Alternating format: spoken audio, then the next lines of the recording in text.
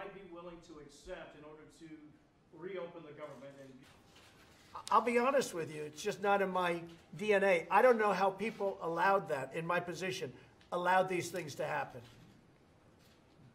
And we're not allowing it to happen anymore. I could be the most popular person in Europe. I could run for any office if I wanted to, but I don't want to. I want people to treat us fairly, and they're not. And it's not, there's no angles. Within the Republican Party. I don't see it. I think I have the highest rating in the history of, I was just looking at that poll. Yeah, I think, I mean, I don't know.